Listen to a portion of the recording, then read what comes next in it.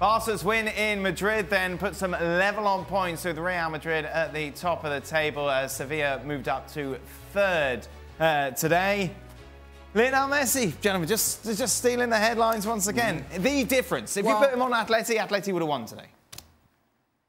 Oh, well, yeah, I mean, yeah, I thought you were going to say... Yeah, you don't even have to put him on, you just have to take him off. I thought you were going to say if Lionel Messi wasn't playing, Atleti would have won. Maybe that wouldn't have been the case because Ter Stegen is kind of keeping it out at one end and he's delivering at the other end to really...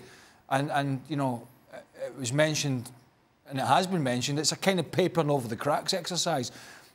But I suppose when you're a manager, if you go and sit down with your board, you just say, well, we've got another win. So he is kind of... He's getting it over the line for his manager at the moment, but it only takes an injury or a couple of bad games for that to change because Barca were not good, but they got the job done. And listen, Atleti have to kick themselves and you have to be kicking themselves. You know, they did have chances. Yes, Ter Stegen made saves, but they didn't do enough. Young João Felix, in and out in the first half. Hardly saw him in the second half. Got taken off. The upside for them is Morata is looking better than he was at Chelsea, but that's a very low bar. But they're off the pace as well at the moment under Simeone. 10 years ago today, Messi won his first Ballon d'Or.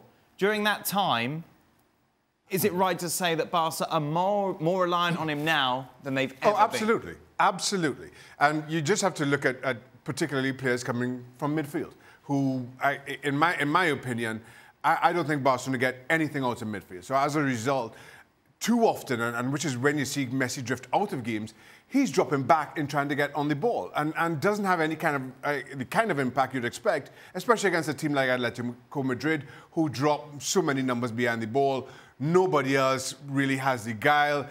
De Jong, who I like a lot, but frustrated because he doesn't have any kind of support either. So you understand the frustrations and why Barcelona continues to stutter.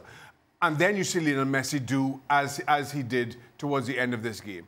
At the moment, you know, come at the hour, come at the man kind of thing.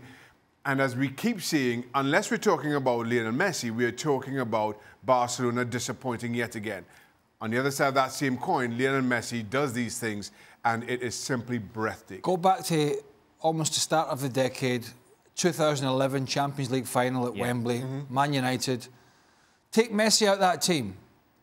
That was still a great team. Yes. That would do Iniesta. Was doing marvellous things with another great player in there. This is the opposite side of the decade and the opposite side of the spectrum now. It's a team that are struggling with some ageing players. They're trying to replenish with the guys that Shaka mentioned. But it's still kind of the same old guard that's bailing them out, Messi and Suarez. Well, thank you very much for watching ESPN on YouTube. For more sports highlights and analysis, be sure to download the ESPN app. And for live streaming, premium content, and let's not forget as well, ESPNFC 7 days a week. Subscribe to ESPN+.